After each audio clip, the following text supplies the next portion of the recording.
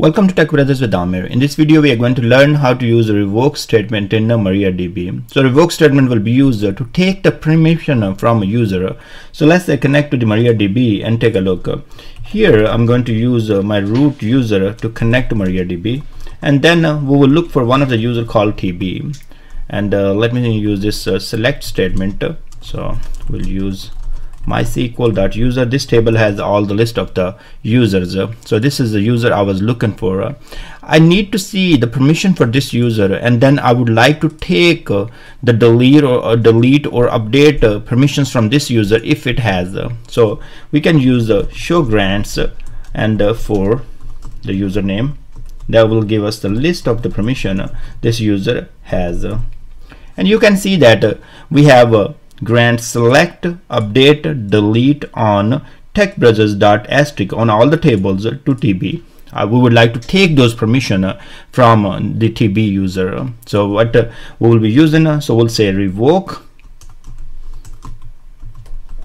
and then we have to provide the permission. So let's say if I would like to take delete from the user, so what we'll do, revoke delete, and then we'll say on, and we have to provide techbrothers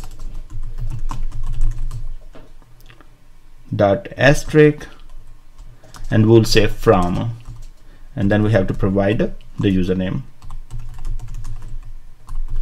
Okay, so one row affected. We can run this show grants again for username. Let me copy this one. We can just copy this, and let's delete this, and if we right click here, that will paste it. And also when you make the window smaller, you can see in the middle, and now you can see that delete is gone. So the user has only select and update. So the same way we can also take update permissions from this user. So let me copy this, paste it here, and then we'll say revoke update and provide the list of the objects from which we'd like to revoke these permissions. So we say revoke update. So this is how the syntax is.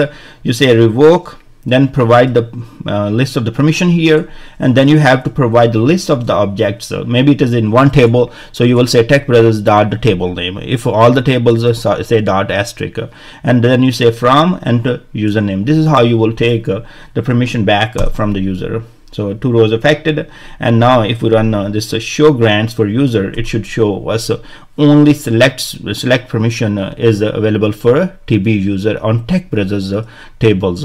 Okay, so this is how you will be using revoke to take the permission, and especially when you're working as a DBA, you will be getting into a situation where you have to see the permissions of users, and you can use show grants and this statement.